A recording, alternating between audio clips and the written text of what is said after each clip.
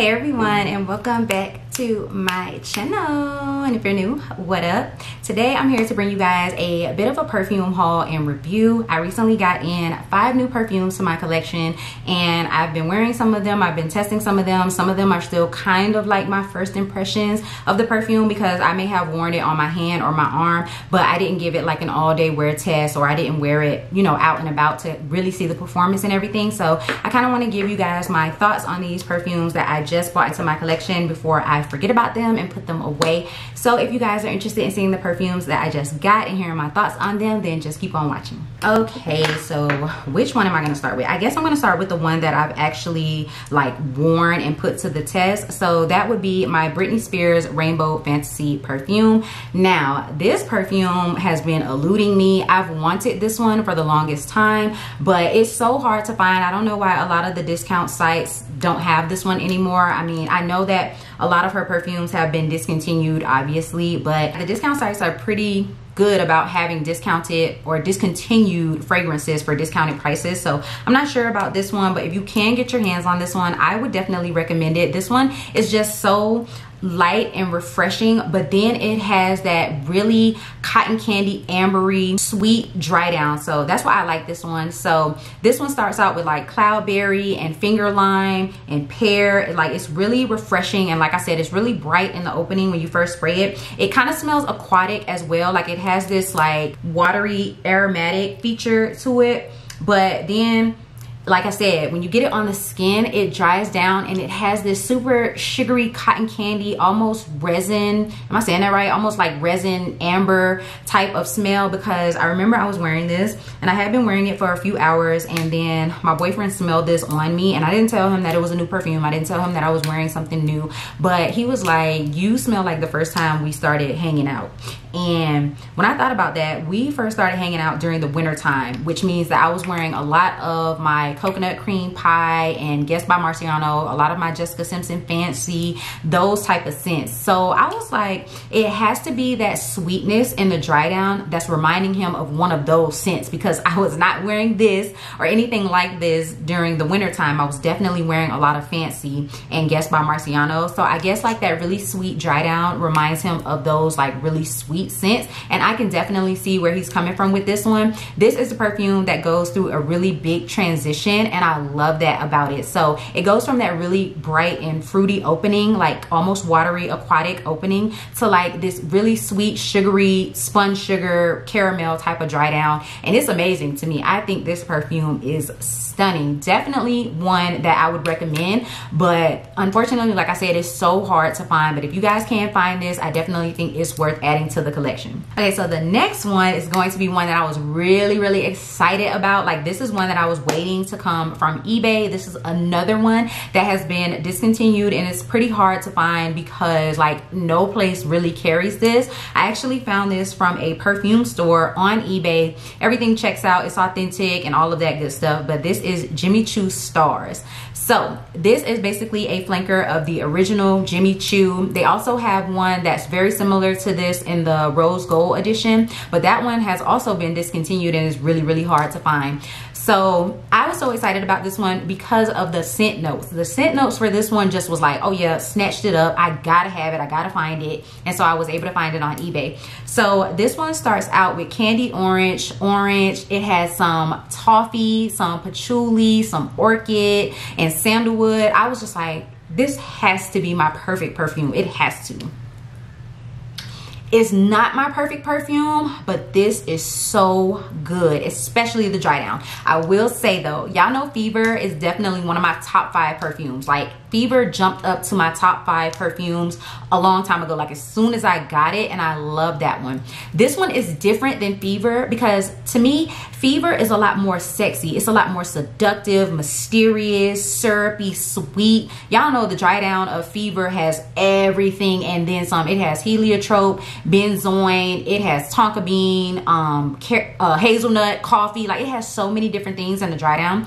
This one doesn't have all of that, so it's not as sweet. To me, this one just gives me a nice perfume to wear casually. This is nice for evenings out and dinners and things like that, but this isn't as sexy as Fever is by far, like at all. But I love the dry down of this. Like, when you first spray this one, I feel like you definitely get a mix of the orange and the toffee. It smells like hard candies, like hard orange and toffee candies for sure.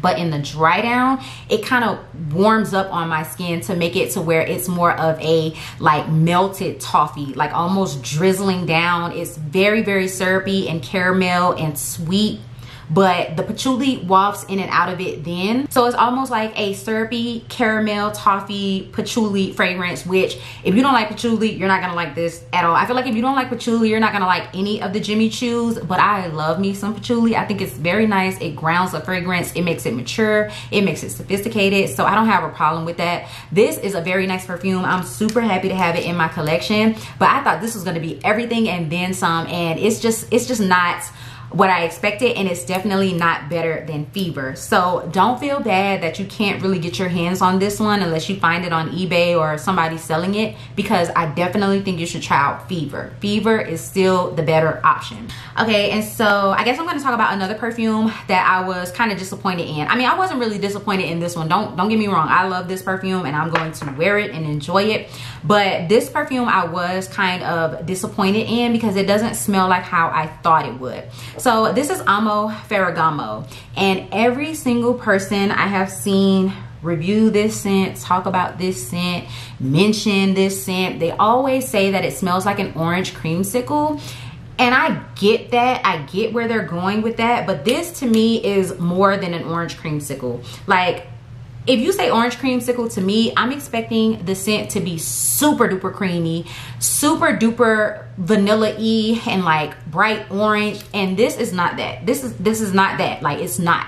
And it could just be my skin, it could just be my nose, it could just be my preferences, but I expect more creamy and orangeness. This is fruity and creamy, but it's not orange creamsicle to me. So I definitely get the bright and sparkling opening in this one from the black currant and that Campari, like that alcoholic note. But then I also get something very herbal, like something very herbal and aromatic. And if you actually look up this fragrance, one of the actual scent profiles of this fragrance is aromatic. And I feel like a lot of people skip over that. Like, as soon as they describe this fragrance, they say orange creamsicle and they completely skip over how complex this scent is. They completely skip over that aromaticness that you get, because this scent also has rosemary in it. It also has mate in it, I think, if I'm pronouncing that right, which is like an herbal like spice or something. Like, and this definitely does smell very herbally to me, almost like seasoning. Like, it has those notes in there that I feel like a lot of people just disregard and they skip over, which I get a lot of that when I smell this. This is very unique, and it also has rhubarb in it, which I've noticed that rhubarb gives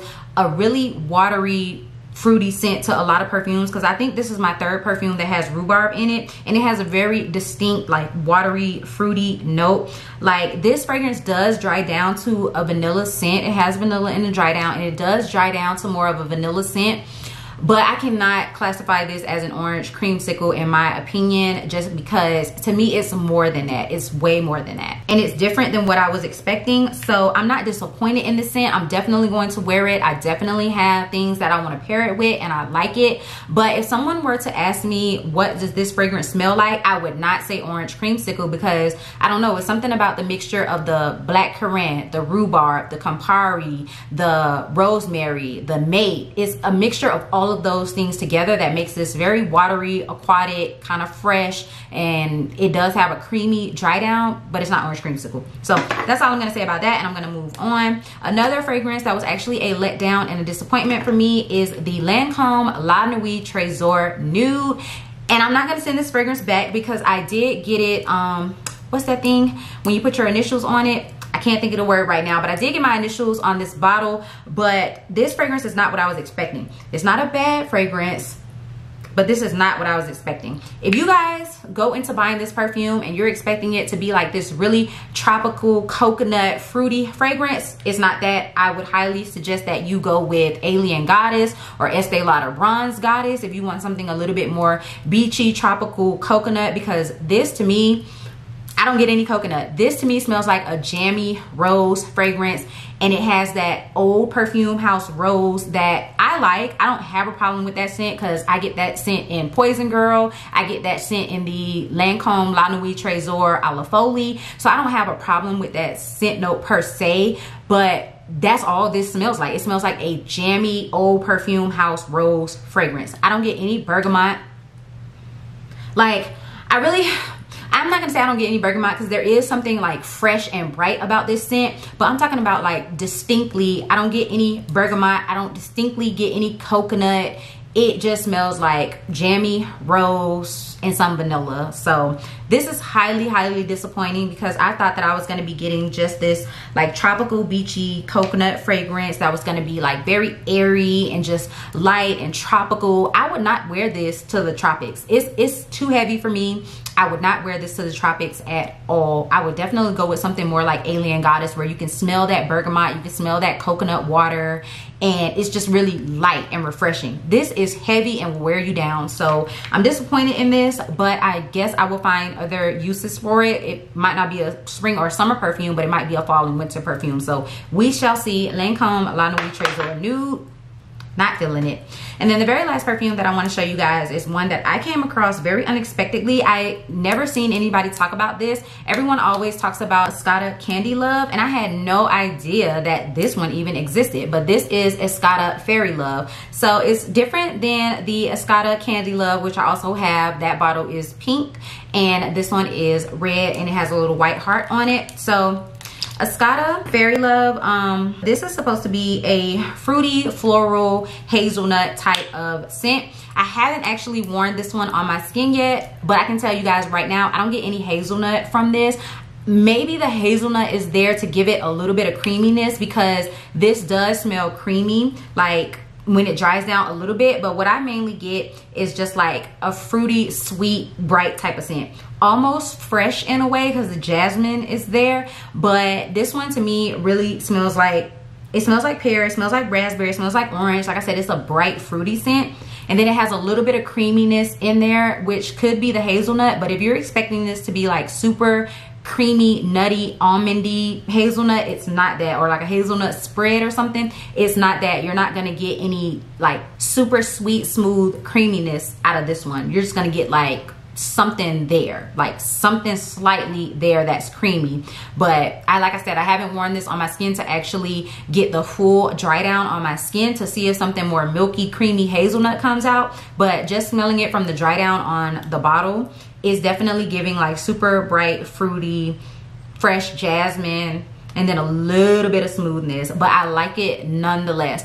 I definitely think that the original Candy Love is sweeter than this one, because y'all know that one is like candy apple, vanilla. It has some rose in there as well. Very pretty. It's a very pretty fragrance, and I think this one is pretty too, but that one is a lot sweeter. This one is a lot more bright and like refreshing almost. So I would definitely wear this one in the spring and summer, and maybe like going into the start of fall, but then that's it. I don't see myself wearing this anytime past like that very beginning, early stages of fall. But it is a really nice perfume, and I'm happy to have it. I actually have the 100 ml bottle of this one, and then in my Candy Love, I only have the 50 ml. So I was happy to get this one. It wasn't super cheap. Like I think I paid like $20 for my Candy Love, and I got that one from Kohl's. This one ran me about $50. So I'm not really sure why there's a price difference with this one, but this one has also been discontinued as well. I don't think you can find this one at Kohl's or anything like that, but I do think that it's a really nice perfume, and I'm happy to have it in my collection. So those are all of the fragrances that I wanted to talk to you guys about. I'm pretty happy overall with the perfumes that I got. There's only those two that kind of weren't what I was expecting, but I'm pretty sure that I will find a use for them. And then if not, I guess they will have to find a new home if I just really can't get with them, but I doubt it, because the Amo Ferragamo, like I said, I'm not super disappointed in this one to the point where I don't like it. It's just not orange creamsicle like everyone says, in my opinion. And then the Lancome is not a tropical coconut scent like everyone says either. So yeah, I will have to keep testing these out and wearing them, and I will let you guys know. But I hope y'all enjoyed hearing my thoughts on these perfumes. If you did, you already know, go ahead and give it a big thumbs up. Leave me a comment down below letting me know if you enjoyed it. If you're new, you should definitely go ahead and hit that subscribe button. Join the Fragrance and Beauty Army, as well as that bell notification, so that you can be notified every single time that I upload a video. And I'll see you guys in my next one. Peace.